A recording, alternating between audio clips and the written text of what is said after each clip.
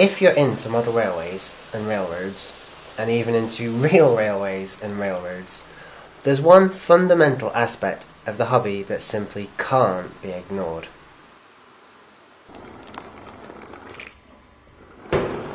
Couplings!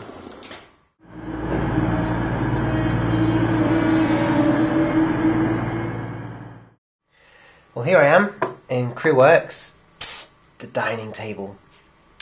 And this is the perfect place to talk about couplings. For a start, there are loads. Absolutely loads. Indeed, far too many for me to go into in any great detail right now. There's the Fleischmann hook, the Fleischmann Profi, the Rocco Type 2, don't ask me what happened to the Type 1, the Rocco Universal, as well as the Marklin, just to name a few. And our viewers in mainland Europe will be familiar with most of those, I'm sure. Oh, and I had to use drawings because I don't actually own any of those couplings, and I can't use other people's photos of them either, as that would be breaching copyright. So, as you know, my layout is based on a region in the northwest of England, and we'll be using British outline rolling stock, which is just a posh way of saying trains from and based in the UK. Now, most of this rolling stock, which is just a posh way of saying locos, coaches and trucks, is made by Hornby and Batman, with the odd appearance from Helgen, V-Trains and Dapol. And when it comes to models of British rolling stock, there's one thing they all have in common. The tension lock coupler. Indeed, I have several of them right here. Now this tension lock coupling system is easily the most popular in the UK, and there are several varieties of this one type alone. You see, that's the great thing about standards. There's lots of them.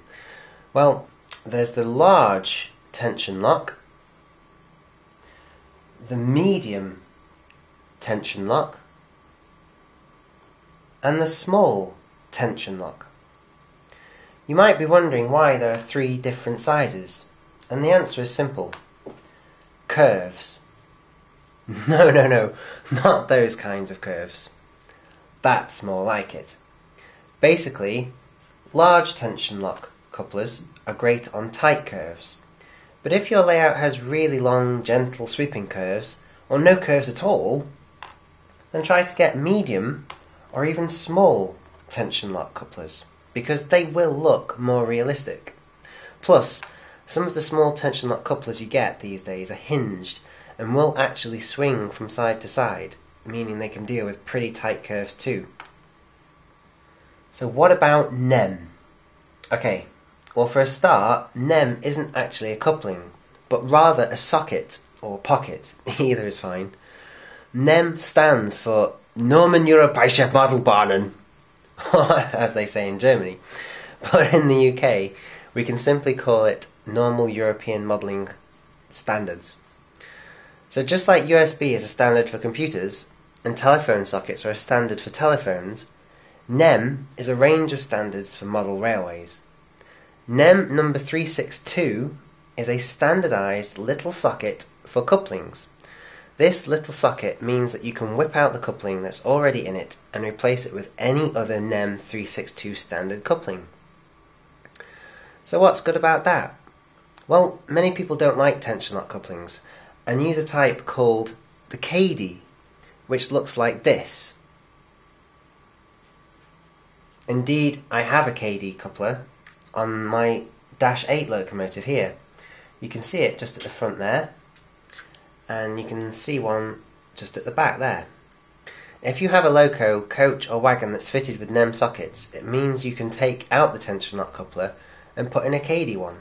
A NEM standard Kadee one, of course. There's something to be said for the Kadee coupler. It's reliable, it's small, neat, looks realistic, and you can use a magnet in the track to uncouple the locomotive from its train, which is pretty fancy. However, they can be quite fiddly to work with, to unhook, and, well, I've worked out that if I wanted to move my entire collection over to the Kadee system, it would cost me about £2,800. So, it's not something I'm going to be doing anytime soon.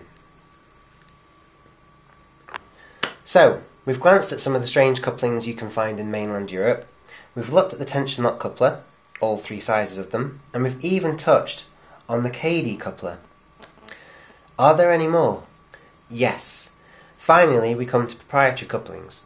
Proprietary is a fancy way of saying will only work with own kind. For a good example, buy anything made by Apple. But in the world of model railways, a great example is the Virgin Trains Pendolino. The coupling the coaches use is obviously not a tension lock, nor is it a Kadee or anything like what we've looked at. There's also the Virgin Voyager by Bachmann, as well as the Humble Pacer by Hornby. All use proprietary couplings. Why?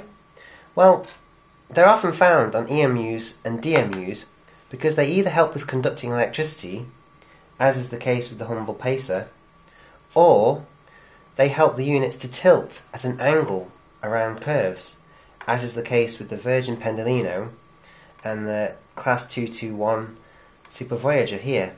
They're both units that tilt, and so a proprietary coupling that allows the units to tilt is really, really helpful.